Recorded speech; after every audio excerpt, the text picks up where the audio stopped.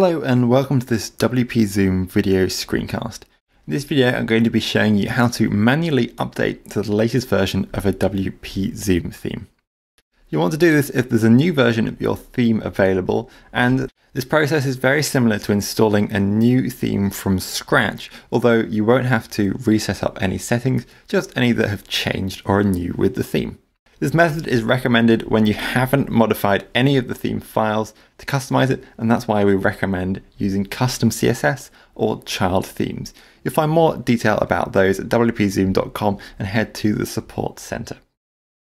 Unlike themes from WordPress.org, WPZOOM themes don't have automatic updates included because sometimes people modify theme files directly, so with an automatic update these would disappear, although we're currently working on adding automatic updates. What you do get, however, is an update nag, as you can see, such as this one here, which is telling me a new version of Fudica theme is available.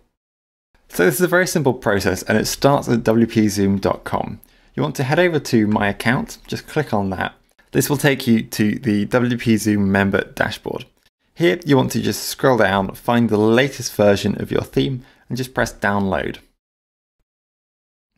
Save those files onto your computer and you can now head back to your WordPress dashboard. You now just need to replace the theme you currently have, which is out of date, with the latest version. Doing that, you just need to go to Appearance. Here you can see we've got Fudica activated, but temporarily we need to activate a different theme. So you want to choose one of the WordPress default themes because these will be always installed on your site. So at the time of recording, the latest version is 2017, so I can activate that, but you can choose any of the 20 series. At this point, if you don't want to show this alternative theme publicly, then you can install a maintenance mode plugin. Doing that is just a case of going to Plugins, Add New, and searching for Maintenance Mode.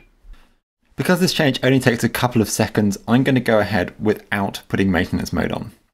So you want to go ahead and click on theme details for your theme and then select delete. You'll be asked if you're sure, and you are sure despite, as scary as it sounds, deleting your theme.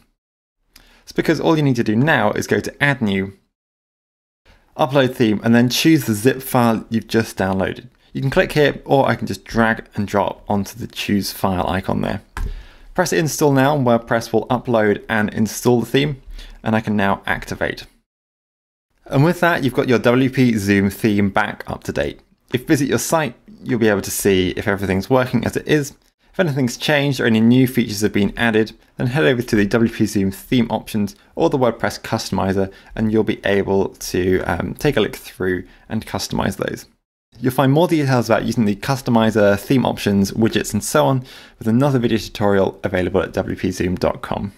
If you have any queries or run into any problems whilst updating your theme, then go to WPZOOM.com, click on support, and our support team will be more than happy to help you with one-to-one personalized support. Otherwise, I hope this video has been helpful, and thank you very much for watching.